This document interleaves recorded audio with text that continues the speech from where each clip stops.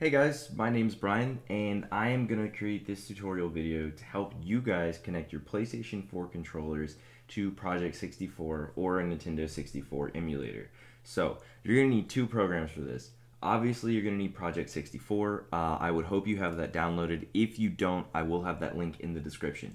The first thing you are going to need is, and really the only thing you're going to need, is a program called DS4 Windows. You can literally Google DS4 Windows, caps, not caps. It's the first link you get. Download now. You're going to click on this zip folder. Whenever it downloads, you're going to have it download, and it's going to be, if you open it, Windows and Updater. Only worry about running Windows, like just run it, it will download. After it downloads, you should have a icon on your desktop right here called DS4 Windows. So now what you're going to do is, first of all, you're going to open DS4 Windows. You need to make sure that your controller is connected. Next, you're going to go into Project 64. Now, when you first download Project 64, there is, and if it's the latest version, there's already a plugin for a controller.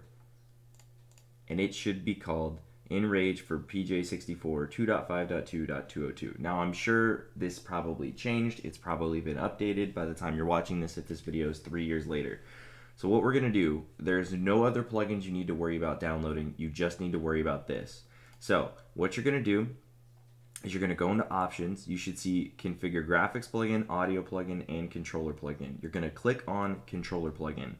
This should bring up this menu. So now what you're going to do is, it really doesn't matter which controller you use, but when you first put into the controller, you will see this.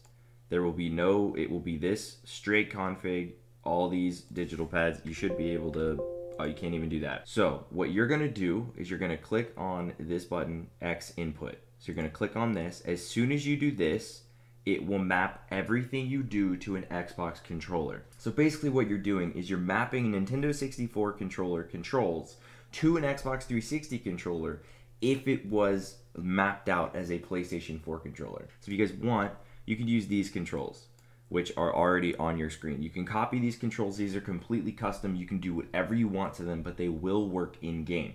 The only issue with this that I have found is there's no way to get the D-pad to work, but your left analog stick will work, your right analog stick will work, start will work, X and square, which is what I have them set to, will work. Your left trigger, all that stuff will work. Unfortunately, your D-pad will not. Now this next thing is very important because I accidentally deleted my controls like 4 times. Before you hit this save button down here, you need to hit this one. I don't know what it is. If you just hit this one, for me, it did not save. So you're going to want to hit this one, and then you're going to hit save. And then you should be good to boot into any game you want. Alright, so as you guys can see, now that we are in the game, we are moving our left analog stick, which is letting us go wherever we want.